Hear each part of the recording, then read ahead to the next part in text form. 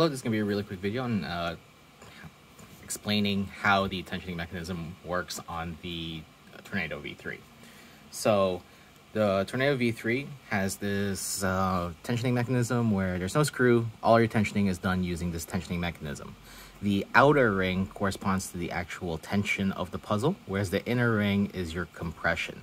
So the outer ring, let's see if I can focus in. You see these little notches? So these little notches is basically what setting you're on. So here I have it on 1, and then there's going to be a little hole on that inner ring showing what your compression is. So this means that this is currently on 1 tension, 1 compression. This usually means it's going to be the loosest. So how you would adjust this is you would basically lift this little flap up like that, and turning this counterclockwise will affect the compression. So here we've upped the compression to 3, 4, 5, and then we reset it back to 1.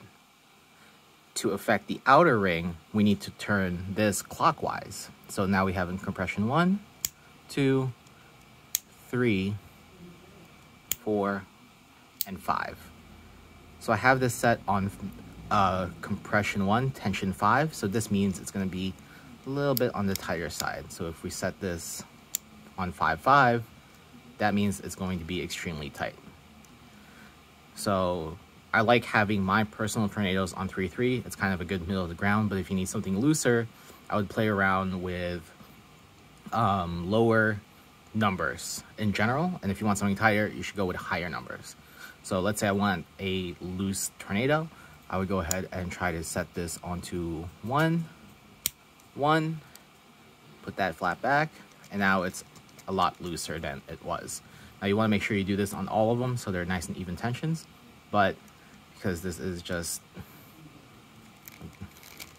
a, let's see what this setting is. So these guys are default 3.3, so we just want to make sure that everything else is on 3.3 for this cube to get that even tensions, just like that.